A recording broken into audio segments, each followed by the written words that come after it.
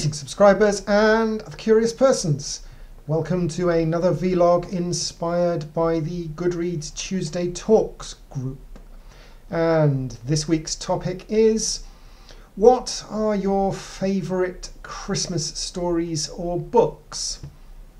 Well, as people who've already watched my previous talk on matching books to seasons and holidays will know, I don't really pick books based on the seasons, so I don't really have any favourite Christmas books, either in terms of books that I always read at Christmas or books that I enjoy because they're about Christmas. So I was thinking about this, and the only book I can think of that I've read every year because it's Christmas is one that I read a very long time ago when I was a child. Little Grey Rabbit's Christmas by Alison Utley. And potentially some of you will remember Little Grey Rabbit. Little Grey Rabbit was a sensible rabbit in a dress, and she had some animal friends who also wore clothes, for it was a children's book. And one of her friends was Mr. Hare, who wasn't quite mad, but he was a little bit impulsive, as it were, and got himself into scrapes, to the extent you can get into a scrape in a book that's aimed at young children. And all I can remember about Little Grey Rabbit's put my teeth back in. Little Grey Rabbit's Christmas, apart from reading it once a year, every year for a chunk of my childhood, was the scene in which Mr. Hare and one of the hedgehogs goes sledging. And they come down the hill, and because Mr. Hare is impulsive and thrill-seeking, and the hedgehog is young and impulsive and thrill-seeking, they have picked a very steep hill. And Mr. Hare staggers into Little Grey Rabbit's house with bits of twig in his hair and his jacket disarrayed, because he was quite smart for an impulsive creature. And he utters the line that for many years cracked me up every time I thought about it: never go hedging with a sledgehog.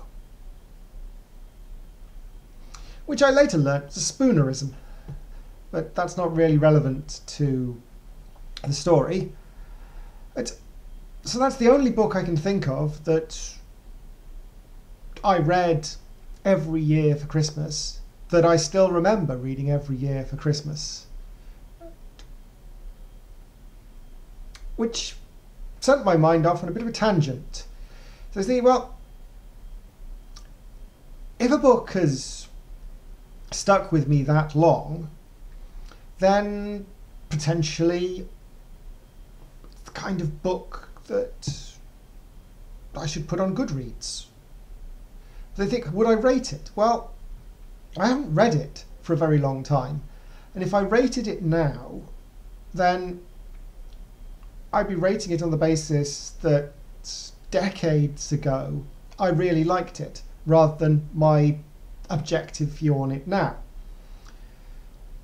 Which means probably I won't put it on Goodreads, because it's not really going to help people who like the kind of books that I like now to find a book that they'll like. And I doubt anyone who's looking for recommendations for a great children's story is going to be coming to my Goodreads page, because it would just be one on its own, so it wouldn't help, and it would influence my recommendations potentially.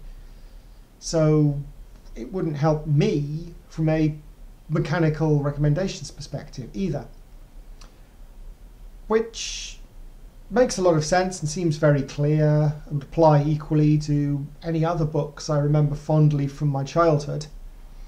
But it made me think that I started on Goodreads in 2012, so 3 years ago. And over the many years between becoming an adult and today, my reading tastes have changed through my life experiences, the other books I've read, and I've already noticed, even over books that I added on 2012, that potentially when I reread them, my rating changes.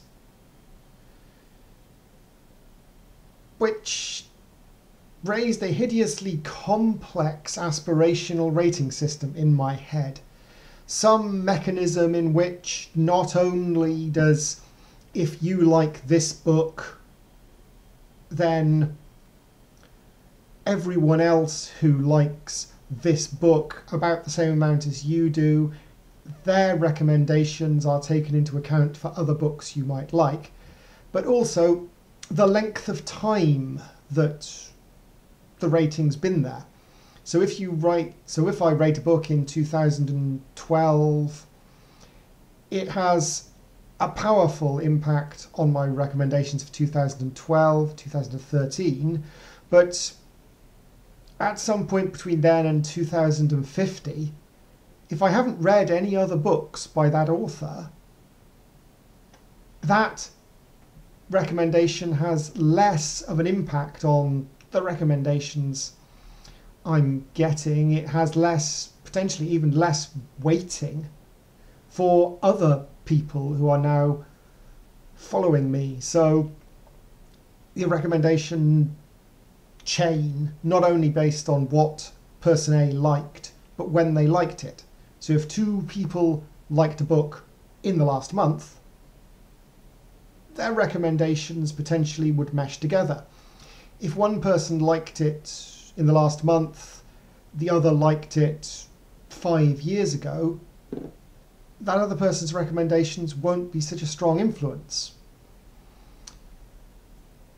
Which would be horrible to code, potentially wouldn't actually produce a noticeable improvement in recommendation value due to the immense weight of recommendations based on a star rating being slanted by people using star ratings for different things. Using a star rating of 0 or 1 for a book they didn't finish, or rating the bit of the book they didn't finish as 4 on the basis it was very well written but they just didn't enjoy it, and all of these various things. So I don't know if actually it would serve anything other than intellectual pleasure in having created it in a way that was sturdy enough to function for more than a trivial number of people. But it does, as an idea, prove one thing. There are very few topics, no matter how apparently clear and obvious, upon which my mind will not take me off in an odd direction. And so I should probably end it there before I end up somewhere completely unrelated to books altogether. So, toodaloo!